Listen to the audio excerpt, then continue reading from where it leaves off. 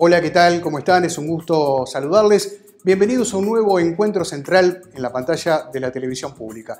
Continuando con nuestro ciclo de emprendedores, hoy 3 de ellos que presentamos a partir de este momento.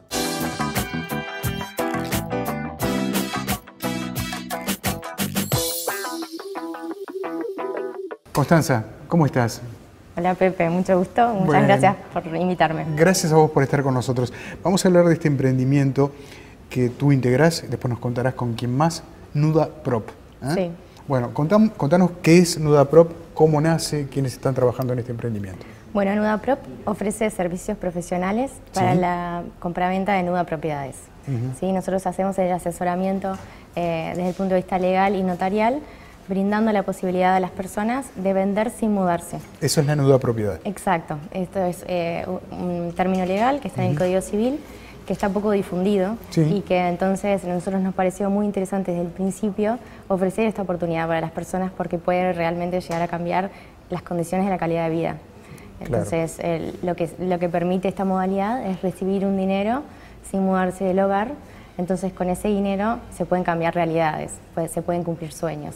Y eso fue lo que nos motivó desde un principio de fundar Nuda Prop y hacerla funcionar durante estos 3 años. 3 años llevan ya en el mercado. Nos motivó, dijiste, ¿quiénes son los otros integrantes? Somos 2 socias fundadoras. Yo soy Constanza Boix y mi socia Valeria Delfino. Juntas nos conocemos hace muchísimo tiempo. Y bueno, desde un principio se me ocurrió la idea de Nuda Prop y se lo planteé a Valeria, que juntas hicimos un gran equipo durante este recorrido, más allá de la amistad que teníamos previa. Claro. Y bueno, también sumamos un equipo de asesores profesionales que nos ayudan a desarrollar el negocio. A ver, me quiero detener en el se me ocurrió. ¿Cómo nace eso? ¿Cómo se te ocurrió? ¿Por qué? Bueno, yo estaba en la licencia por maternidad y bueno, vino una persona a visitarme a mi casa, a conocer a la beba, y me dijo que quería vender la nuda propiedad. Y ahí por primera vez conocí este término legal que me pareció interesantísimo desde el punto de vista de la venta y también desde el punto de vista de la inversión en propiedades. Entonces, bueno, proyectándome a largo plazo, me parece que es una inversión en ladrillos con rentabilidades muy interesantes y que también puede servir para el plan de retiro. Nosotros, viste, muchas veces, capaz que de jóvenes tenemos esas incertidumbres frente a cuando nos vayamos a retirar y a jubilar, cómo nos vamos a sustentar esa vida, y justamente me parece que poner sobre la mesa la opción de comprar una nuda propiedad, a la vez que es un muy buen negocio porque se compra a menor precio del valor de mercado, o sea, son precios más accesibles del mercado inmobiliario, que muchas veces los precios son muy altos y es una gran barrera de entrada para ser propietarios. Bueno, la nuda propiedad permite comprar a precios con descuentos para poder usarlo dentro de un plazo. Al igual que tú, que en ese momento cuando te fueron a visitar y tenías a tu beba, no tenías idea del término y lo que esto significaba, supongo que muchos televidentes tampoco lo tienen. Entonces, expliquémosle cómo se llega a lo de la nuda propiedad. Y lo que parece como un elemento muy interesante a tener en cuenta es que obviamente los valores no son los mismos porque uno no va a ocupar esa vivienda. Exactamente. Lo que es la nuda propiedad está en el Código Civil y lo que permite es la separación de los derechos de propiedad en 2 derechos que se pueden vender por separado: el derecho de nuda propiedad y el derecho de usufructo. Entonces la persona solamente vende el derecho de propiedad, que es el equivalente al título de propiedad, y conserva el derecho de usufructo. Ese derecho de usufructo es un derecho muy fuerte, mucho más fuerte que siendo inquilino alquilando. ¿Sí? Entonces, preservar ese derecho de usufructo te permite seguir viviendo en tu hogar, y si te quieres mudar en algún momento, también te permite recibir un dinero por el alquiler.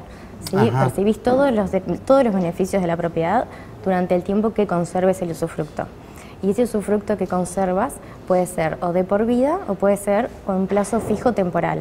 Entonces, lo que nosotros asesoramos cuando alguien esté interesado en vender solamente el título de la propiedad y quedarse con el usufructo es, dependiendo de la edad de la persona, ofrecemos posibilidades de quedarse por un plazo fijo o quedarse de por vida hasta el fallecimiento. Y depende entonces de la edad, donde para poder también satisfacer esa expectativa de precio, ¿no? Porque el precio depende del plazo. Cuanto más plazo haya que esperar, un inversor tenga que esperar para poder usarlo, va a ser menor el precio. Entonces, esa relación es la que nosotros siempre tratamos de considerar a la hora de ofrecer nuestros servicios, y desarrollamos un modelo de cálculo de precio de la nueva propiedad con el fin de ofrecer un valor equilibrado, tanto para el inversor como para el vendedor. Entonces, es un cálculo de rentabilidad que nosotros, la rentabilidad objetivo para el inversor la consideramos alrededor de un 8% en dólares anuales, que es una rentabilidad competitiva frente a las otras opciones de inversiones en inmuebles. Entonces nos parece que por ese lado captamos el interés de los inversores y satisfacemos la necesidad de los vendedores de recibir un dinero en ese hogar. Claro, te planteo dos escenarios de acuerdo a lo que tú nos acabas de contar. Me imagino un plan de retiro, entonces yo no utilizo el usufructo de esa vivienda, pero sí la voy a utilizar cuando llegue, no sé, a mi edad jubilatoria, por ejemplo. Otro escenario, tengo la posibilidad de adquirir propiedades y tengo hijos. Se las compro como nueva propiedad y ellos van a hacer el usufructo de las mismas, no sé, a partir de los 40 años. Cuando se independicen, sí, exacto. ¿Puede ser? Sí, exacto. Hay personas que lo piensan para el plan de retiro, hay personas que lo piensan para los hijos. Hay pensoras que piensan para una mudanza futura, por ejemplo, no sé, si yo quiero mejorar las condiciones de vida y mudarme a una casa más grande dentro de 5 o 10 años, bueno, ya estoy previendo comprar una nueva propiedad para poder usarlo dentro de 5 o 10 años. Hay desarrolladores inmobiliarios que piensan también en comprar para terrenos y luego construir en un futuro, entonces mejoran sus costes. Y hay diferentes, digamos, es muy lindo el tema de la nueva propiedad porque se abre un montón de posibilidades, tanto también para las casas de veraneo, que algunas veces las temporadas no son muy buenas, que para costearlas se necesitan mayores ingresos. Y bueno, si no se obtuvo el ingreso para costearla a través de los alquileres, se puede vender también la nueva propiedad y seguir alquilando o seguir veraneando en esa casa durante los años. O sea que hay un montón de posibilidades de esta modalidad que nos parece muy interesante. Es una modalidad desarrollada en Europa, hay empresas que están constituidas hace décadas y en América Latina es muy poco conocida. Entonces nuestra idea es tanto para Uruguay ofrecerlo y ya arrancamos también con un equipo en Argentina para poder desarrollar la modalidad, ya que no es tampoco conocido y no existe una empresa como Nudaprop en la región. Es que nosotros también, desde el punto de vista del emprendedurismo, siempre pensamos en poder ir a más y a más mercados y desarrollar esta idea que nos apasiona. Claro, ¿y cómo da a conocer Nudaprop este emprendimiento? ¿A través de una plataforma, a través de las redes sociales? ¿Tiene un lugar físico? Contanos. Bueno, tenemos una página web, es una plataforma donde nosotros ofrecemos las nuevas propiedades. Actualmente tenemos más de 80 nuevas propiedades a la venta. ¿En dónde? En Uruguay. Pero en Uruguay, en Montevideo. Sí, tenemos en Montevideo, tenemos en Colonia, tenemos en Rivera, tenemos en Canelones, tenemos en varias partes del Uruguay y también tenemos una en Italia, porque bueno, la señora que vino a visitarme aquel día a mi casa es italiana y tiene una propiedad en Uruguay y una propiedad en Italia. Y bueno, ella es un poco la madrina del emprendimiento y también ofrecemos, porque está interesada en vender la nueva propiedad también de Italia. Entonces, bueno, también como para demostrar que es un emprendimiento que tiene escalabilidad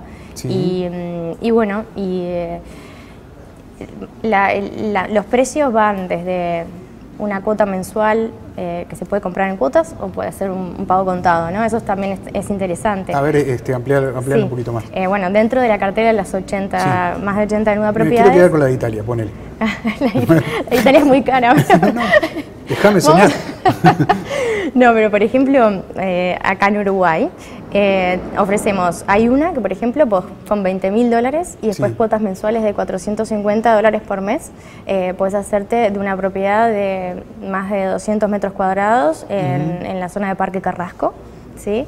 Y bueno, para utilizarla dentro de 10 años aproximadamente. Si quisieran dentro de 20, ¿el precio bajaría? Sí. Exacto. Y si quisiera dentro de 5 el precio aumentaría. Exacto. Y bueno, por ejemplo, entonces son precios de entrada mucho más bajos. Claro. Hemos vendido, por ejemplo, 3 rentas vitalicias, que el tipo de contrato de renta vitalicia es, son cuotas mensuales sujetas a la vida de la persona. O sea que si es longevo y vive 20 años, bueno, se paga durante esos 20 años esas cuotas, y si vive menos, se paga menos. O sea, el precio varía en función de la esperanza de vida. Y hay otras nuevas propiedades que es un precio fijo que puede pagarse contado el 100% o también puede financiar una parte del precio. Claro. Entonces, sin intermediación de los bancos, una persona puede también adquirir una propiedad en cuotas. Exacto. Lo tradicional de una inmobiliaria, por ejemplo, ganancia de comisión entre venta y comprador. En el caso de ustedes.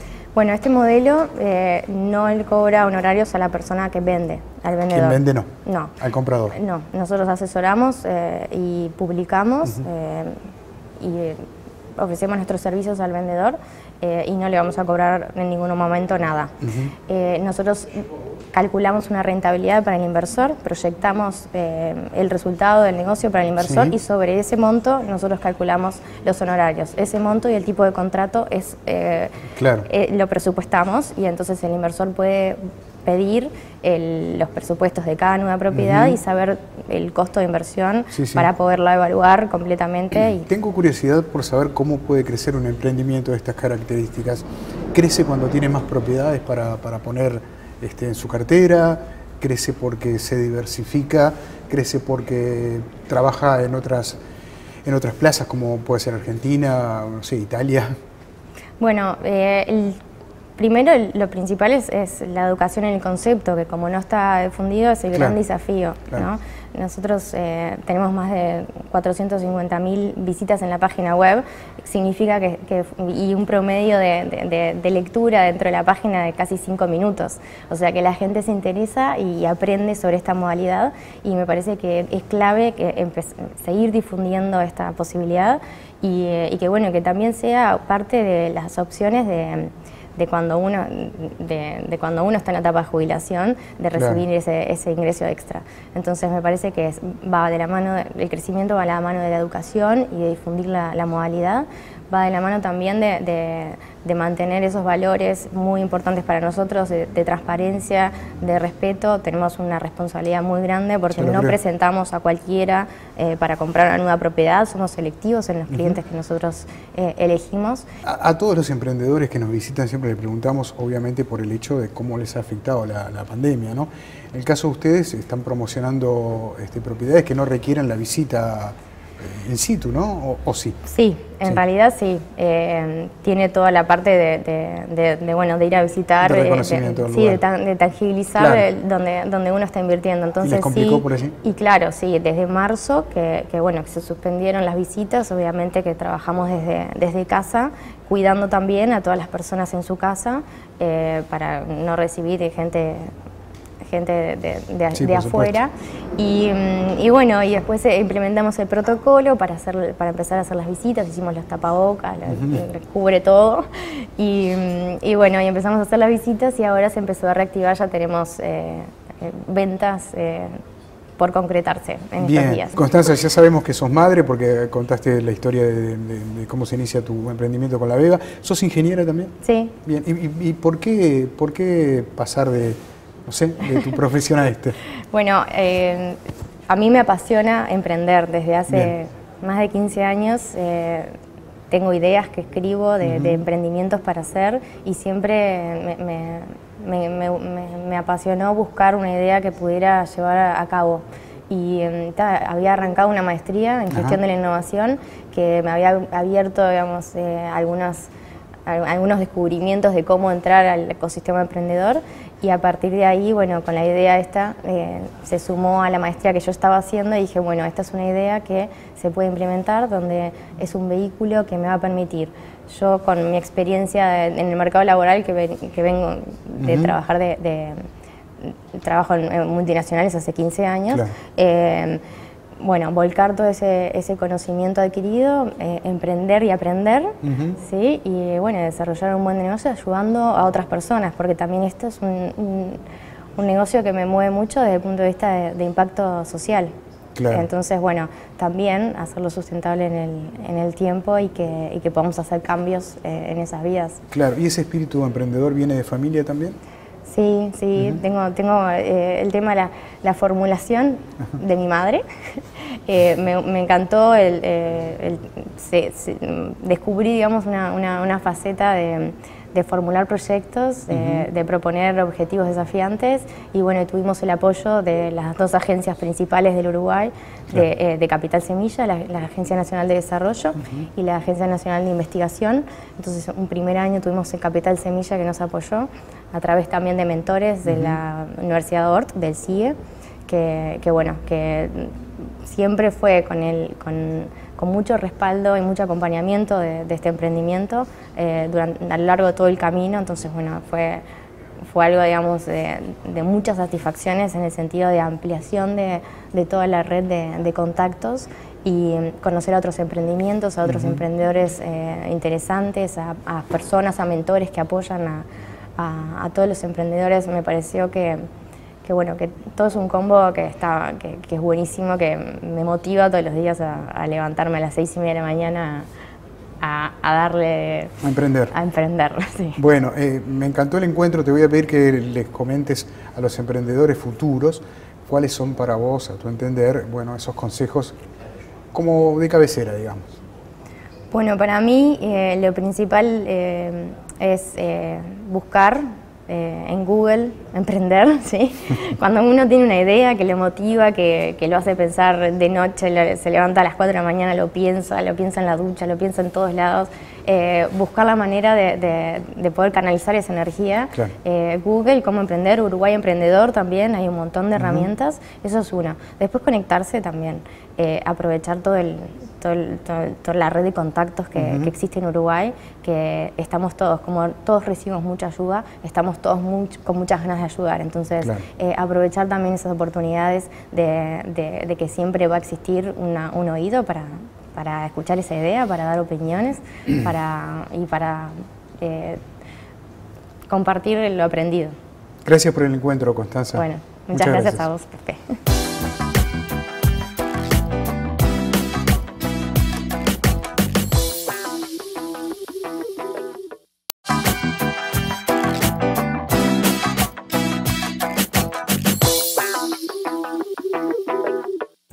Seguimos en Encuentro Central en este ciclo de emprendedoras y emprendedores con esta compañía. ¿Cómo estás, Daniel? Bienvenido. Muchas gracias. Muchas gracias a vos por la invitación. No, un gustazo tenerte por acá. Bueno, vamos a hablar de los emprendimientos, de Locos por el Fútbol y otro que también tiene que ver con la locura, ¿no? Estamos hablando de Del Sol y de Urbana. Sí, es verdad. Arrancamos por Locos por el Fútbol, si te parece.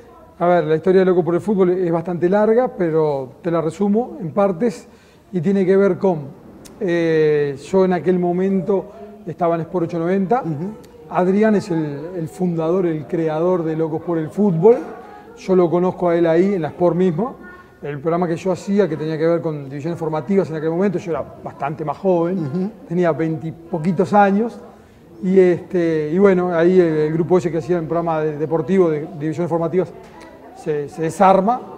Y bueno, yo como estaba en la Sport, conocí a Adrián, que es quien llevaba Locos por el Fútbol adelante. En aquel momento él venía de CX50, Radio Independencia, a Sport, lo conozco. Y bueno, ahí empezamos el camino a recorrer juntos Locos por el Fútbol. Después se suma Adrián, Germán, que es otra de las piezas importantes de Locos por el Fútbol. Y bueno, y después, como siempre, viste que con el correr de los años los grupos se van modificando, pero la estructura, digamos, la estructura base, que es Adrián, Germán y yo, somos los que hemos transitado todo este camino que ya tiene 18 años. O sea, es un emprendimiento en definitiva. Sí, un emprendimiento que ya ha madurado. Claro, es un emprendimiento que arranca como todo emprendimiento, prácticamente que financiándolo uno. Claro. A ver, tuvimos la suerte de nunca tener que sacar plata del bolsillo de uno para poder llevar adelante el programa. Siempre se sustentó en base a la venta de publicidad, que es todo muy artesanal, ¿no? Sí. Porque en aquel momento el programa que vendía por agencia. no existía para nosotros el medio de la agencia de la publicidad. Existía ir al súper y decirle, mirá, yo tengo un programa, se llama Loco por el Fútbol. En aquel momento estábamos en Sport y Sport era un nombre importante, entonces lo seducías por el lado de la radio, ¿no? No tanto por el programa, sino por el lado del medio. Y la venta siempre la hizo uno, o sea, siempre la hicimos entre todos. Y charlar con el autoservice, con alguien que sabías que tenía una carpintería y que por ahí te escuchaba, y ibas y le vendías la publicidad, y de esa manera ha subsistido, te diría, o subsiste hasta el día de hoy. Es largo el camino, como te decía, y tiene que ver mucho con el nunca bajar los brazos. Es decir, yo tengo esto fijo en la cabeza, sé que este programa puede llegar a tener un potencial, porque Loco por el Fútbol es un programa que, si bien es deportivo, es un programa que está enfocado al entretenimiento y usa como el eje principal el fútbol, y a partir de ahí dispara hacia varios lugares, pero siempre teniendo como núcleo eso, el fútbol. Dispara para varios lugares porque por ahí podemos tener una nota con algún jugador de fútbol, un técnico, y capaz que la nota se hace mucho más distendida por el lenguaje que manejamos, por cómo lo tratamos o lo hacemos sentir en el caso de que sea un entrevistado y lo tengas en el estudio, o ya sea por teléfono. Y también está lo otro. Todas las partes de humor que básicamente las hacen Germán y Adrián tienen que ver como base el fútbol, imitaciones a programas deportivos o a periodistas que trabajan en el mundo deportivo. Pero como emprendimiento en sí, ya te digo, nosotros empujamos toda la vida, vendimos los avisos nosotros, hacemos los textos nosotros, porque pasa que comercios chicos por ahí no te dicen, mira, yo no tengo agencia, no tengo ni idea cómo encararlo, y uno pasa a cumplir el rol de, bueno, dame el aviso, te lo armo, creo un texto, lo mando grabado. O sea, es todo muy artesanal. La gente piensa que hoy, después de tantos años, y como estás en un medio importante como el Sol, te manejas a otro nivel. Y sigue teniendo eso amateur que teníamos hace 18 años atrás. Claro, pero ahí lo que vos dijiste, que es muy interesante, tener claro un objetivo, no bajar los brazos, está unido a una pasión. En este caso, yo creo que todos los emprendimientos están unidos a una pasión, inevitablemente. Pero bueno, hay una cuestión más comercial, cerebral, si se quiere, de organización, de infraestructura. En este caso es pasión por el fútbol. Claro, y por la radio. Y por la radio. Y por el medio. Claro. Y por hacer lo que vos realmente sentís que tenés que hacer. Porque yo siempre le digo en este caso, ahora no, porque bueno, Loco por el Fútbol, gracias a Dios y al trabajo, tiene cierto vuelo, es un programa que medianamente la gente ya lo reconoce, uno se da cuenta, charla con alguien, te dicen, los actores, bueno, los jugadores de fútbol, y que hablar, el mundo del fútbol, acá en Uruguay ya te reconoce. Pero hay algo que yo siempre le decía a mi señora, que es cuando arrancamos muchos años atrás, porque siempre tuvimos un horario muy complejo. Loco por el Fútbol va sábado y domingo de 0 a 3 de la madrugada. Así es una vida distinta al resto de la gente. Porque cualquier persona, y más cuando sos mucho más joven, vas a un cumpleaños un sábado noche y te querés quedar. Tenés una salida, un asado con amigos y te querés quedar. Vos tenés que ir a la radio. Y vos sabías que 10:30 de la noche, un sábado, tenías que irte para la radio. Entonces, cuando obviamente uno va construyendo su vida familiar, ¿qué le decía yo a mi señora? Lo que pasa es que yo no te puedo explicar con palabras lo que es esto. Yo no te puedo explicar a vos qué es lo que yo siento cuando sé que estoy haciendo una buena nota, y hoy que existen las redes sociales, la nota está funcionando. Porque las pasiones son intransferibles. Yo no te puedo contar con palabras lo que siento yo. Lo tenés que vivir. Y para eso tenés que tener una pasión. Sí, vos no tenés pasión, la pasión te tiene a vos totalmente agarrado, ¿no? Sí, totalmente. Y la radio como lenguaje es increíble. La radio es un mundo maravilloso. La radio es un mundo maravilloso, y poder hacer y disfrutar de ese momento que te da la radio, de poder hablar con alguna persona, en el caso del fútbol. A ver, cortito. Siempre recuerdo, y siempre la cuento en todos lados, que me parece muy buena, es el día que Nacional da vuelta al clásico y gana con el gol del Chino Recoba. ¿Te acordás? El 2-1, con el tiro libre del Chino Recoba. Bien. Esa tarde el Chino Recoba no da notas. Era la figurita, era la sellada, era el personaje del día. ¿Qué pasa? El Chino estaba molesto por lo que se había hablado la semana previa y como la prensa lo había tratado, y él dio vuelta al partido y fue el héroe de esa tarde, y él se va de ahí sin dar notas. Y a lo que voy es lo siguiente: nosotros, por este estilo que hacemos Locos por el Fútbol, que hacemos radio, le digo a un amigo, a Nicolás Salem, que en ese momento estaba en Loco por el Fútbol, le digo, che, si le mandamos un mensaje al chino, no había WhatsApp, había mensaje de texto. Si le mandamos un mensaje al chino, mirá si sacamos al chino. Ah, no, que el chino no te va a dar bola, que vos estás loco, que se fue sin hablar, que no habló con los grandes medios, ¿no? Le mando un mensaje, chino, felicitaciones, no sé qué. Me contesta, bueno, muchas gracias, Dani, vamos. Le digo, chino, y si te molesta 5 minutos te pido. Me dice, bueno, dale, llama. Entonces, en ese momento yo asistía a Twitter, o recién estaba arrancando Twitter. Claro. Yo estaba hablando con el chino Recoba y los medios, los diarios, las cuentas de Twitter principales de este país, estaban reproduciendo lo que el chino Recoba me estaba respondiendo a mí, a Adrián, a Germán, a los que en ese momento estábamos locos por el fútbol. Y desde la pasión, ¿cómo le explico yo a la gente? Porque en realidad no tiene un valor monetario, claro, no tiene un valor tangible, no es algo que a vos te dieron y te vas loco la vida, no es un regalo. Pero uno lo toma como, mirá, yo me sentía el chino Recoba en ese momento, yo estoy haciendo el gol. Claro. ¿Entendés? Entonces, tiene que ver mucho con la pasión y con los emprendimientos. Esto que tanto fui, porque yo soy de los tipos que creen que andá y date contra esa pared 1000 veces. De tanto darte contra la pared, en algún momento esa pared se va a agrietar y ahí vas a estar más fácil, va a ser más fácil. Ahí vas a estar más cerca de ese objetivo. Y en algún momento se va a agrietar y se va a empezar a hacer un huequito, se va a romper y vas a pasar. Soy un convencido de eso. ¿Está en el ADN del emprendedor el ir, seguir, la gota quebrada de la piedra? Totalmente. El nunca bajar los brazos, que te decía yo al principio. Mirá, yo será que soy medio cabeza dura porque soy descendiente de Tano y obviamente uno lo trae y ya viene genéticamente incorporado con eso, ¿no? Mis abuelos vinieron y de Italia con una mano atrás y otra adelante y construyeron su familia, hicieron su mundo de la nada. Claro. Gente que uno dice, yo lo admiro, ¿por qué? Porque él fue el primer emprendedor.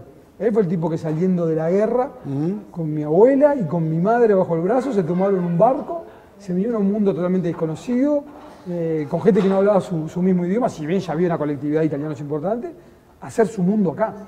Eso es emprender. Si eso no es emprender, ¿qué es, no? Absolutamente. Entonces absolutamente. digo, uno mamó todo eso de chico de toda la vida, de escuchar las historias de mi abuelo, de cómo mi abuelo disparó de la guerra, de cómo cuando la guerra se termina, siendo muy joven, se tuvo que venir a hacer su vida acá, con mi madre que era una bebé, en un barco, hoy que estamos en la época del coronavirus, con todas las pestes que había en ese momento, o sea, yo creo que básicamente es eso, y te lo inculcan y vos lo vas mamando de chico. Claro, Daniel, el título, Locos por el Fútbol, ¿admite una coma, locos, coma, por el fútbol, o queda mejor locos por el fútbol? Yo creo que queda mejor locos por el fútbol. Ajá. O la coma también, vos sabés que es una buena pregunta, nunca me la habían hecho y me la voy a llevar y la voy a pensar. Pero tiene que ver mucho con la enfermedad que nosotros tenemos por el fútbol. Obviamente cuando uno, vos lo sabés, Pepe, porque sos un periodista de raza y has compartido mesa con grandes periodistas deportivos, a medida que uno se va metiendo en este mundo, capaz que va viendo ciertas realidades que el hincha común por ahí claro. no lo ve. Sí, sí, sí. Tiene que ver mucho con el espectáculo, el show, el negocio. Ocurre en el terreno político también. Ni que hablar. Yo política justamente no sé, pero vos sos un periodista político, lo sabés. Pero claro, a medida que uno va creciendo, aparte se va dando cuenta de ciertas cosas, de ciertas realidades, que por ahí, sentado en la tribuna, no lo veías. Pero sigue siendo tu gran motor. O sea, yo no me pierdo un partido un fin de semana. No me lo pierdo, lo miro. Y así juegue Boston River Cerro, y me lo televiso. Y yo lo miro, capaz que no voy a verlo. Claro. Pero lo veo, porque me gusta, porque no lo perdí. La actualización en materia, digamos, de estar permanentemente al tanto de cómo van evolucionando las cosas, te lleva también a que el emprendedor esté necesariamente actualizando su bagaje en forma permanente. ¿Es lo que le pasa a ustedes con el fútbol? Sí, todo el tiempo. Desde redes sociales, ni que hablar, que uno tiene que estar actualizado, tiene que tener sus redes sociales y uno ya le busca un cierto perfil para dónde manejarlas, porque no es que tenga una red social y de repente cuando uno no maneja la primicia, porque de repente hay otros periodistas que son los que manejan la primicia, lo de Loco por el Fútbol va básicamente por otro costado, tiene que saber cuál es el rol que cumple.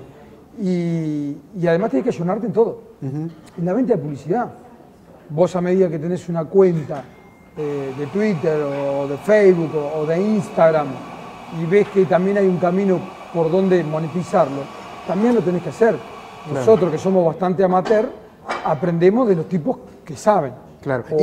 Sí, ¿Y cómo ha incidido la pandemia en todo esto? Porque mucho. Sin duda nos toca a todos, pero en el todos. tema del fútbol está claro, no hay fútbol, recién la actividad está recomenzando, más allá de cuando el televidente esté viendo este encuentro que estamos teniendo nosotros ahora. Esa incidencia, ¿cómo les ha pegado? Ahí hubo, por ejemplo, el tema de las nuevas tecnologías, utilizar el Zoom, Skype, otro tipo de contactos. Claro, rápidamente tenés que buscarle una solución. Claro, y ahí está el ayornamiento del que hablábamos. Entonces vos tenés que saber que, bueno, en el caso puntual, por ejemplo, de Locos por el Fútbol, claro, la llevamos porque básicamente hacemos lo que hacen casi todos los programas. De repente llamás a jugador, te tomás ese tiempo para de repente llamar a, no sé, recién te decía el Chino Recoba, ya no juega más, claro, pero de repente para que te cuente anécdotas. Sí. Nos tomamos un tiempo para hablar con Darío Silva y que nos cuente cómo fue su carrera, que de repente la dinámica diaria de los fines de semana no te lo permite. Porque claro. Yo entiendo que a la gente le puede seducir escuchar a Darío Silva, pero el hincha de Peñarol, si ganó Peñarol ese día, claro, quiere escuchar al héroe, quiere escuchar a Forlán, quiere escuchar al Mota Gargano, al Cebolla, al Tito Formiliano, a Kevin Dawson. Entonces esa dinámica de todos los fines de semana no te lo permite. Acá, producto de la pandemia, hay que reconvertirse, buscar un poquito más en los archivos, en el tema de las nuevas tecnologías. Me pasa ahora en la hora de los deportes. Yo te lo comentaba antes de arrancar. La hora de los deportes fue el único programa deportivo que no paró. Está en TNU. O sea, vos fíjate que han levantado otros programas producto de la pandemia y de que te vas quedando sin material.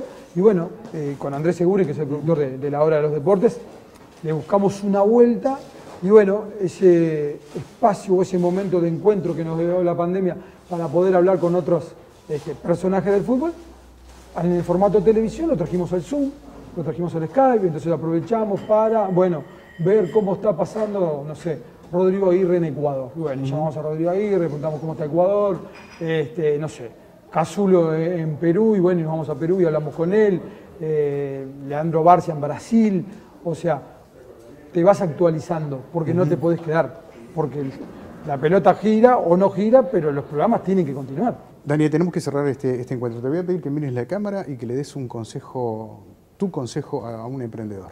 Bueno, básicamente eso, el de nunca abandonar, el de ser fiel a tus principios, el de tener una idea clara y un objetivo a dónde llegar. Creo que eso siempre es lo más fácil. Y después, claro, está lo que yo te decía hoy, el consejo de la familia, en este caso de mi madre. Si tenés un sueño, tenés que ir por él.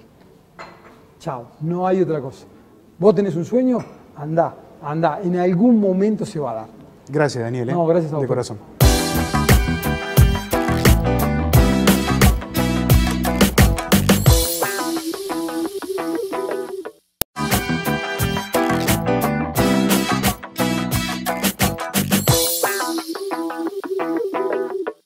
Seguimos en Encuentro Central con la compañía de más emprendedoras y emprendedores en este nuevo ciclo a través de la pantalla de la televisión pública de Uruguay.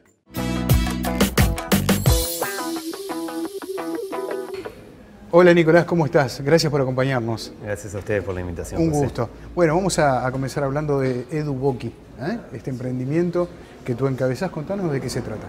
Mira, nosotros lo que buscamos es ayudar a que el docente genere clases mucho más entusiasmantes para el alumno. El tema del entusiasmo es clave y estamos frente a una audiencia de niños que consumen contenido, videojuegos, que son muy bien realizados, muy atractivos. Entonces, captar la atención de ellos y mantenerlos entusiasmados es un desafío mucho más grande para el docente. A partir de ahí empezamos a combinar tecnología de videojuegos, estrategias pedagógicas para hacer que sea mucho más entusiasmante la clase, ayudando al docente, ¿okay? Siempre pensando que podemos colaborar un poco con el docente. Entonces, lo que creamos inicialmente fue como si fuese un libro interactivo, muy interactivo, con simulaciones adentro, con juegos para ejercitarse, desafíos para la casa donde integra a la familia y demás. Básicamente, eso es lo que hacemos con Eduboki y bueno, ahora estamos avanzando más en el camino de hacer más actividades para la clase. Nicolás, ¿qué significa cuando tú decís como si fuese un libro? ¿A qué te referís? Bueno, básicamente Eduboki estaba armado en secuencias donde generábamos distintas instancias en la clase. Por ejemplo, al principio está bueno conocer los chicos cuánto saben de un tema y recordar los conocimientos previos que tienen, construir el aprendizaje un poco a partir de eso. Entonces, como si fuera un libro, nos da de repente una portada y un pie con una imagen muy linda e interactiva para que el docente haga una actividad introductoria en la clase. Después podemos pasar páginas y encontrarnos, por ejemplo, con un experimento para hacer en la clase. Y nos va guiando como libro digital. Por eso como un libro, porque tiene esa secuencia, páginas, todo armado. Ahora estamos justo haciendo bastantes innovaciones y vamos a cambiar un poco ese formato. Pero arrancó como un libro, de hecho se denominó por un momento libro inteligente para la educación. Y de hecho eso fue premiado por el MIT, la Universidad de Estados Unidos, sí, claro, como una innovación significativa a nivel mundial. Qué buen reconocimiento. Estuvo bueno. Hablas en plural, estamos, hicimos, ¿a quién te referís? Bueno, somos un equipo grande, de hecho trabajan en el equipo un montón de especialistas en educación, contenidistas, es decir, profesores, y obviamente tenemos toda la parte de desarrollo interactivo, personas que vienen del mundo del videojuego, personas que han lanzado videojuegos en mercados como Asia y han triunfado. Bueno, personas así forman parte del equipo y bueno, es muy multidisciplinario. ¿Se inició cuándo?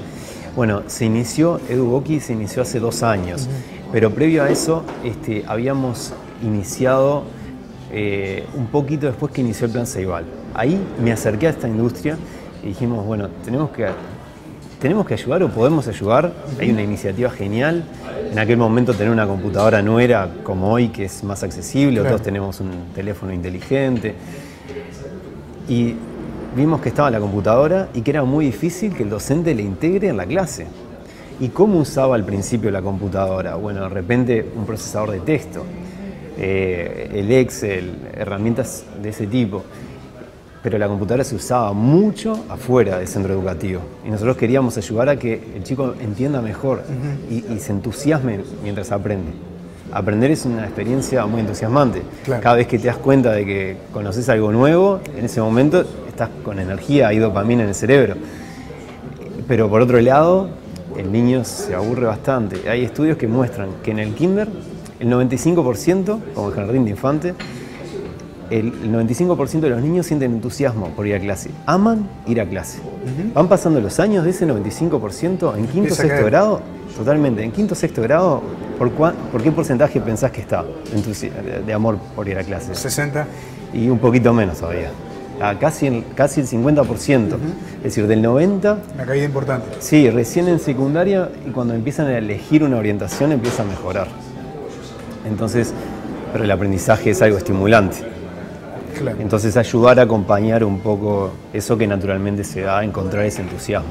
Siento curiosidad por este emprendimiento en muchas áreas, pero en lo que tiene que ver con el plan de negocio, es decir, cómo se sustenta, a quién se le vende, digamos, cómo puedo acceder yo. Ahí va. Contanos. Mira, nosotros trabajamos con colegios privados, con gobiernos educativos, como Plan Ceibal, trabajamos básicamente con eso. También algunos padres se arrimaron porque conocían el emprendimiento y querían tenerlo para sus hijos y todavía en su colegio no lo usaban. Nosotros nos acercamos a los colegios, o los colegios se acercan a nosotros y les hacemos una propuesta.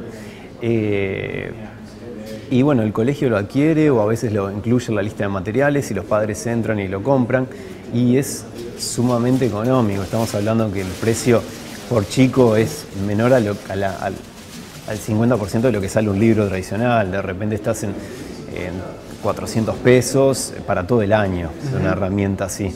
¿Y esa herramienta qué actualización tiene?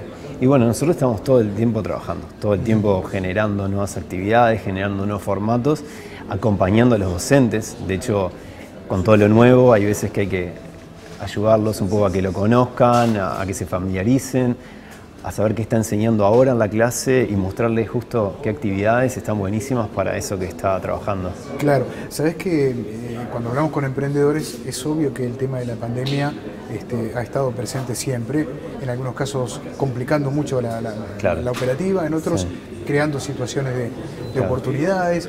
En el caso de ustedes es llamativo porque es una herramienta que en realidad comienza a tener mucho peso precisamente cuando no hay presencialidad a nivel de clases. Bueno, nosotros siempre fuimos un poco raros en cuanto al mundo digital. Existían las plataformas de e-learning, el aula virtual para usar fuera de la clase, pero nosotros queríamos introducir la tecnología más activamente en la clase. Cuando está la pandemia se empieza a enseñar más desde la casa. Esa aula virtual pasa a potenciarse. Nosotros éramos una herramienta más que nada pensada para la clase. Igual varios colegios se enteraron y como que querían reforzar las clases, nos vinieron y nos contrataron en medio de la pandemia, cosa que no esperábamos, porque no éramos para el trabajo virtual. Ahora con la nueva versión que vamos a estar sacando, vamos a potenciar muchísimo otra realidad, la realidad mixta, donde hay chicos ese día aprendiendo en la clase y hay chicos ese mismo día aprendiendo en la casa. Y facilitar que eso también se dé.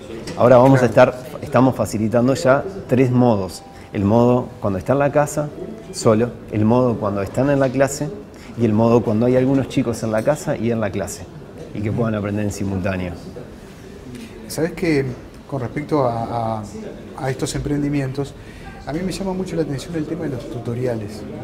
Cómo los niños tienen un consumo de ese tipo de formato. Yo tengo hijos, el más chico tiene 8 años, después de ahí en adelante, y realmente veo que hay un consumo muy sostenido de ese tipo de elementos. Me parece que es una herramienta muy válida además, ¿no? Sí. Capaz que te referís a videos, tutoriales, ¿no? Exacto. Sí, es un momento de inmediatez, ¿no? Estamos en un mundo donde queremos algo y lo queremos conseguir y adquirir en el momento, ya sea un conocimiento o un objeto. Y el tutorial da eso. De hecho, hoy estaba con varios expertos y hablando sobre innovación en educación. Y estábamos pensando y me hablan de herramientas. Y mientras estábamos hablando, iba a un tutorial de YouTube, ponía el nombre y ya tenía una noción súper clara y sabía si eso nos servía, si era inspiración o no.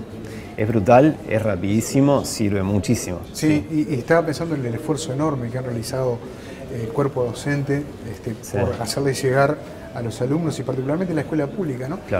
Material audiovisual a través de las plataformas naturales que ya tiene el plan Ceibal. Y pensaba, qué bueno también si una maestra podría grabar un tutorial y hacérselo llegar a sus alumnos, porque es un consumo que no le es ajeno para nada, ¿no? Sí, de hecho estamos ayudando ahora y estamos potenciando esa área también de ayudar a que el docente pueda hacer hasta un videojuego educativo con la actividad que él quiera trabajar. Es decir, darle potenciar, darle herramientas al docente también es algo súper válido.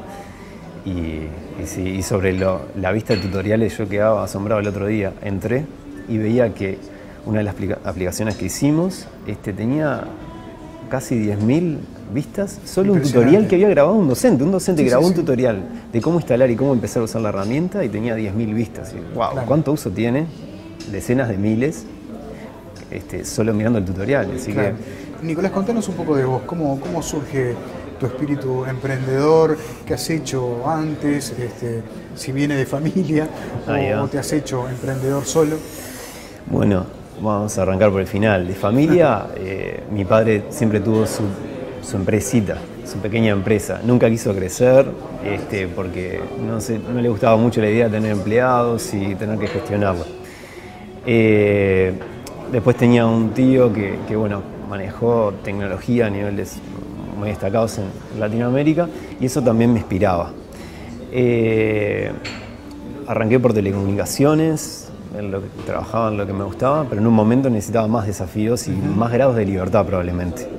Ya no me sentía cómodo, necesitaba más desafíos y a partir de ahí empecé a emprender.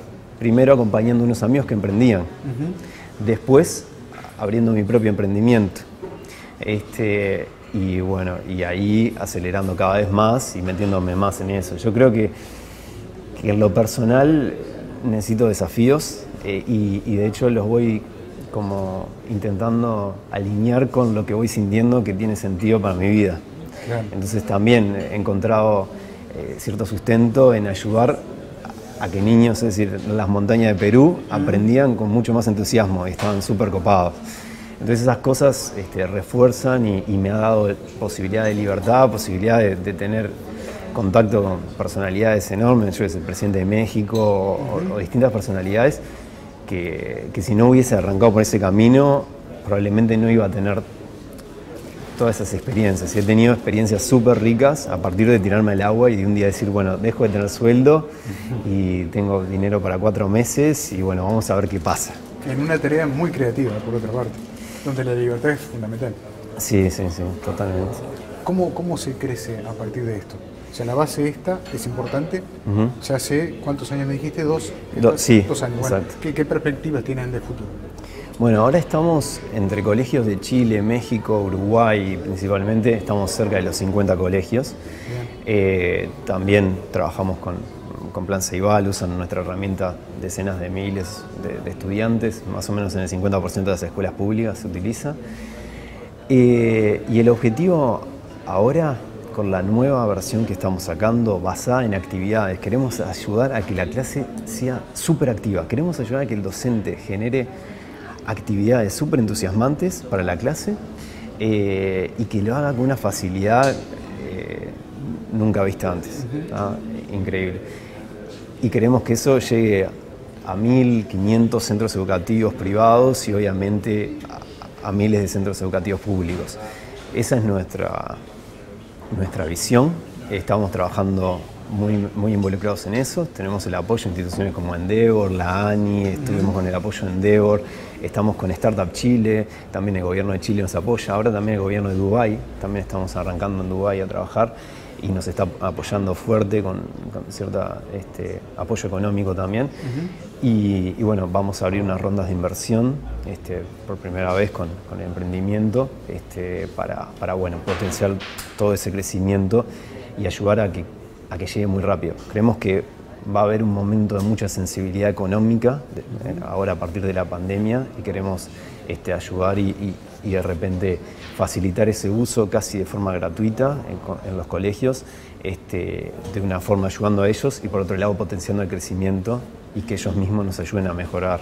Claro, si uno escucha hablar a jerarcas, por ejemplo, de organizaciones como la CEPAL, como el propio Antonio Guterres de Naciones Unidas, hay un hincapié muy fuerte en el tema de la educación y en no quedarse rezagados en medio de esta situación económica sin precedentes a nivel mundial. Sí, mira, la educación, lo veo en todo momento, es una posibilidad casi única de formar y hacer un mundo mucho mejor. Hoy no tenemos un mundo que humanamente sea increíble, yo creo que tenemos un mundo que humanamente no está muy bien. De repente en un lugar nacés y es muy fácil tener una vida con yates, con autos, etc. Y en otro lugar de repente tenés que luchar para sobrevivir un rato más. Estamos trabajando con UNICEF y con UNESCO también. Y trabajando con UNESCO, con el gobierno de Panamá, implementamos lo que son los saberes para la educación del futuro. Y ayudábamos a entender que, digamos, que estaba todo muy conectado y que no era solamente uno tener en cuenta que es muy bueno en lo que trabajó y para lo que estudió, sino que estamos todos casi que en esta misma nave que es el planeta Tierra y para una humanidad mejor. Claro. Y yo creo que eso aplica en la pandemia y aplica post-pandemia y siempre. Es decir, necesitamos tener más sabiduría. Necesitamos sentirnos mejor teniendo más sabiduría, ayudando y no solo convirtiéndonos en el número 1 en el nicho donde estábamos. Claro. Nicolás, desde esa experiencia tuya, te pido para terminar este encuentro un consejo a los emprendedores. Me es difícil pensar en un consejo. Lo que me viene es que tienen que creer y encontrarse en ellos mismos, encontrar en uno como esas motivaciones hacia dónde ir. Creo que eso, confiar y bueno, es una aventura. Yo creo que se dan muchas más experiencias y si querés vivir muchas más experiencias, es genial que te tires a emprender. Si no es el caso, capaz que emprender tampoco es el caso para ahora. Y emprender lo veo de dos formas. Emprender puede ser liderar un emprendimiento o ser parte de un emprendimiento. Claro. Porque todos los que están en el equipo mío se convirtieron en emprendedores. No se sabe lo que se hace mañana, somos más flexibles con el tiempo, el horario, más horizontal. Entonces, emprender a veces es acompañar a otras personas que tienen ese espíritu y a veces las personas están más cómodas acompañando y otras veces liderando. Entonces, creo que hay que irse encontrando y eso de ir haciendo y con introspección de lo que uno necesita ir haciendo también. Un gusto haber compartido contigo este encuentro. Muchas gracias a vos, Gracias, muy bien.